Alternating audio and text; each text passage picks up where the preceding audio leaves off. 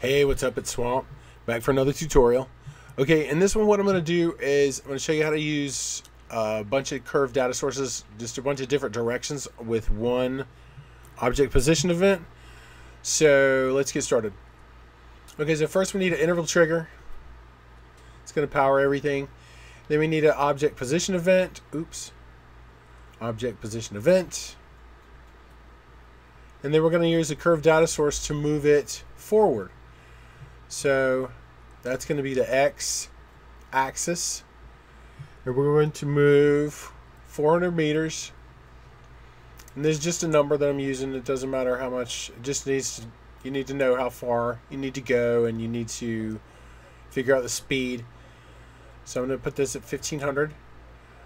Okay, I'm going to turn these off because we're going to trigger them with state event. Okay, so the X position is going to be the curved data source. The event target is going to be the car. That's all we need. Okay, the impulse trigger, we're going to set that to be 1 tick every frame. We're going to go to the object position event. Now we need a state event to power this. So we're going to grab a state event. I'm going to set this to on. And it's going to turn on these 3 items. Okay, so now we're going to use another interval trigger. We're going to let this simulate you hitting an area trigger or whatever. We're going to make it be 1 tick and only 1 tick, and go to the start to start everything. So that'll be the on event. So there, we click that and it makes the car go straight. Okay, so now what you want to do is you want to curve it. But you want to curve more than different directions, more than one direction. You want to curve a bunch of different directions. So we're going to use a variable for that. So grab a variable data source. We're going to hook it to the yaw of the car. So it'll be the turning of the car. Okay, so now what we're going to use is another interval trigger. And we're going to use a couple of delay events. Delay filters. I always call everything an event. Okay, delay filter. Then we need a set value event.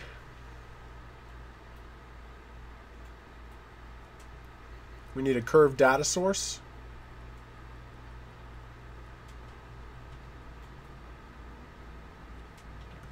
And we need 2 state events. One state event here, one state event here. Okay, and we need another delay up here. Okay, move this up to here. Alright, now how this works is I'm going to set the impulse to be 1 tick every frame, and it's going to go to the set value event. The set value event is going to use the value of the curved data source, and it's going to go to the variable that we're using for yaw. Okay, now this, we want to set this to be ease in out. I'm going to make this be a 90-degree turn, and it's going to take 45 ticks to turn. Okay, now we want to turn this off. Enabled, off. Turn off the impulse trigger, and let's use this state event. Set it to on, and the event targets are going to be the impulse trigger and the curved data source. Then our event filter is going to go to the delayed impulse, which is going to be 45 ticks because we used 45 ticks in the curved data source. So we're going to delay for 45 ticks. And then we're going to go to the off state event, which is going to turn everything off. The reason you want to turn everything off is because it's going to still constantly set it to the top number, the end number on this curved data source. And if you're going to use another curved data source, it won't change. So you want to turn everything off. Now this delay is going to go to the on event. Now what we're going to do is we're going to go 10, we're going to wait 10 ticks because it looks like we're going to make the car turn right here at this corner. And so 10 ticks is as far as I'm going to let it go forward before it turns right. Now, we start here moving forward. Then we're going to go with our impulse over to the delayed event, which then is going to wait 10 ticks and then turn on the turn, which is going to turn it to 90 degrees. And this goes from 0 to 90. So what we're going to do is we're going to group this together.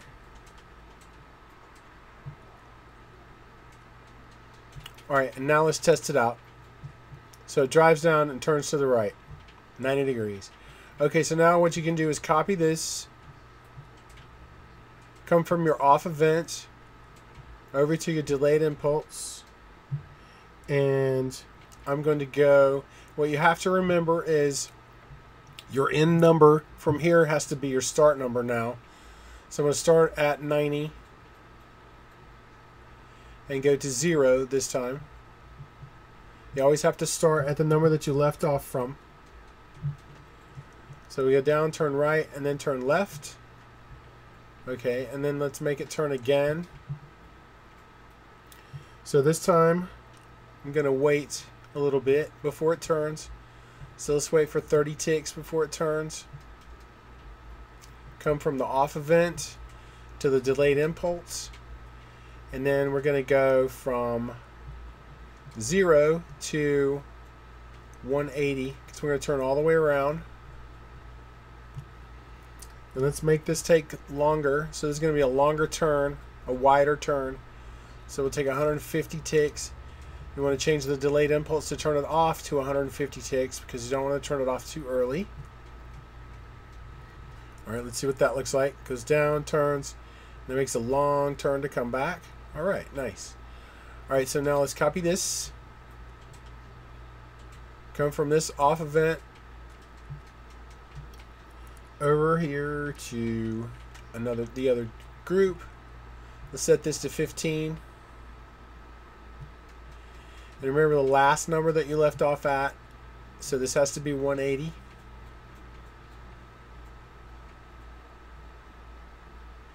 And from here we're going to turn to 270 because I want to make another 90-degree turn.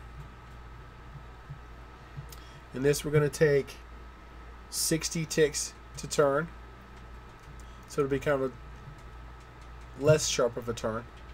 And I'll just go ahead and put this other one in. And so here we're going to go from here.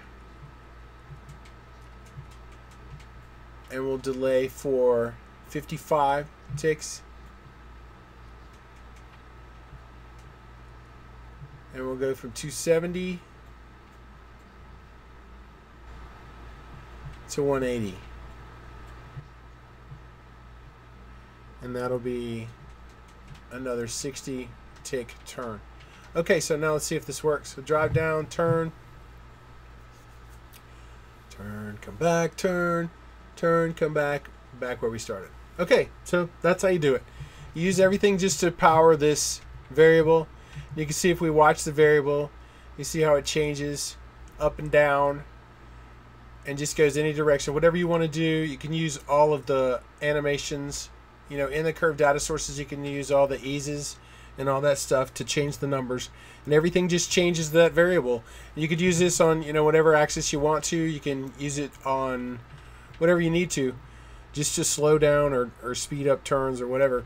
But it just depends on how long you make the turn and how long you make the delay as to how far it goes before it turns and how sharp the turn is. So, thanks for watching and have a good time.